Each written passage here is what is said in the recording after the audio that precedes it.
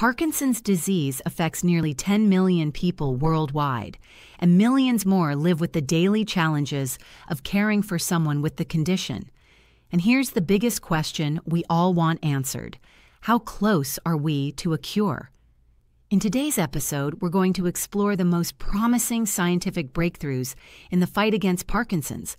We'll examine gene therapies, like GDNF, that help the brain repair itself. We'll look at stem cell therapies that aim to replace the very brain cells destroyed by the disease, and uncover how a common cough medicine, Ambroxol, might actually slow or even stop progression. And we'll break down what scientists just discovered about PINK1, a protein that acts like a built-in brain protector.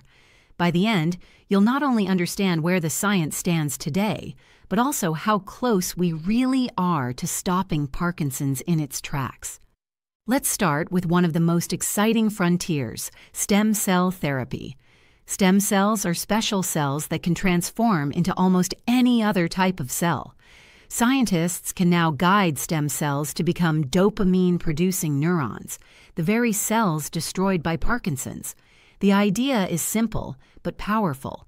Transplant these lab-grown cells into the brain and restore its ability to make dopamine. Early trials in Japan, Sweden, and the US have shown encouraging results. Patients tolerated the procedures well, and in some cases, motor function improved.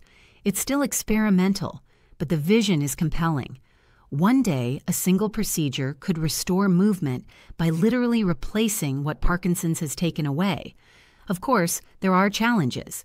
Scientists must ensure the new cells survive long-term, connect properly with existing brain circuits, and don't form tumors. But progress is steady. Within the next decade, stem cell therapy could move from experimental to mainstream. For seniors living with Parkinson's today, this research offers hope that the future may hold not just symptom control, but actual restoration of lost function. Next, let's look at a discovery that made headlines just recently: PINK1. PINK1 is a protein found inside cells. Its job is to keep mitochondria, the cell's tiny power plants, healthy. When mitochondria fail, cells lose energy and die. In fact, mutations in the PINK1 gene are one cause of early-onset Parkinson's. For years, scientists knew PINK1 was important, but they didn't fully understand how it switched on. In 2024, researchers finally cracked the code. They discovered the exact mechanism that allows PINK1 to activate inside human cells. Why does this matter? Because if we can develop drugs that switch on PINK1, we may be able to protect dopamine cells before they die. Instead of replacing lost cells, this approach could shield the ones we still have. Think of it like installing a fire alarm in the brain, an early defense system that keeps cells safe from the slow burn of Parkinson's. It's still in the lab stage, but scientists are already searching for small molecules that can activate PINK1 in living humans. For those with Parkinson's or at risk of it, this could be a true disease-stopping treatment. Now let's talk about something with a catchy nickname: GDNF, or glial cell line-derived neurotrophic factor. I like to call it brain fertilizer. Just as fertilizer nourishes plants, GDNF nourishes dopamine neurons. It helps them grow, repair, and survive. In the early 2000s, small clinical trials in the UK made headlines when patients who received GDNF infusions showed striking improvements.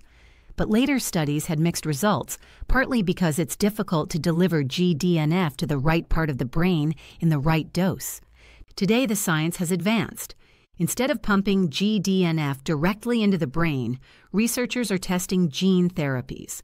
These therapies insert DNA instructions into cells, telling them to make their own steady supply of GDNF. Early safety trials show promise, and larger trials are now underway. If successful, a one-time treatment could provide long-lasting nourishment to brain cells, slowing or even reversing progression. Imagine a Parkinson's therapy that doesn't just mask symptoms, but helps the brain heal itself. Sometimes big discoveries come from unexpected places. That's the case with Ambroxol, a common cough medicine in Europe. Scientists found that Ambroxol boosts the activity of an enzyme called GCASE. This enzyme helps clear waste products inside brain cells. Clinical studies have shown that Ambroxol crosses the blood-brain barrier, activates GCase, and appears to improve cell function in people with Parkinson's.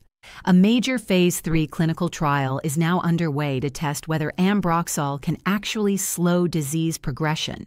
If successful, Ambroxol could become one of the first disease-modifying drugs for Parkinson's, a treatment that doesn't just ease symptoms, but changes the course of the illness itself.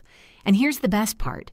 Since it's already an approved medicine for cough, its safety profile is well known. That means if trials are positive, it could reach patients much faster than a brand new drug. Other exciting developments, stem cells PINK1, GDNF, and Ambroxol are the stars of Parkinson's research right now. But they're not the only ones. Adaptive deep brain stimulation, a smarter form of DBS that adjusts stimulation in real time, based on brain activity. This could improve results and reduce side effects. Nanotechnology, new drug delivery systems that cross the blood-brain barrier more effectively, getting treatments right where they're needed. Early detection, blood and spinal fluid tests that may reveal Parkinson's before symptoms appear. This could open the door to treating the disease before it causes damage. Each of these advances brings us closer to a world where Parkinson's isn't just managed, but truly controlled. Now comes the big question. How close are we to curing Parkinson's? Here's the honest answer. We're closer than ever before, but not there yet. Stem cell therapy shows real promise, but is still in early trials. Pink. One discoveries are brand new, but could be game-changing. GDNF gene therapy is safe, but needs more proof. Ambroxol is the furthest along, with late-stage trials that may deliver results within just a few years. So no single cure exists today. But for the first time, we're moving beyond simply managing symptoms. We're testing real strategies to slow, stop, or even reverse Parkinson's. That's a massive step forward. Parkinson's research is advancing faster now than at any point in history. Every breakthrough, whether it's stem cells, protective proteins, nourishing factors, or even a humble cough syrup, brings us closer to the day when Parkinson's no longer robs people of independence. For those living with Parkinson's today, this progress means hope. Hope that tomorrow's treatments will be more powerful, more protective, and maybe even curative. So how close are we to curing Parkinson's? Closer than ever before. And every year, every trial, and every discovery brings us another step toward that goal.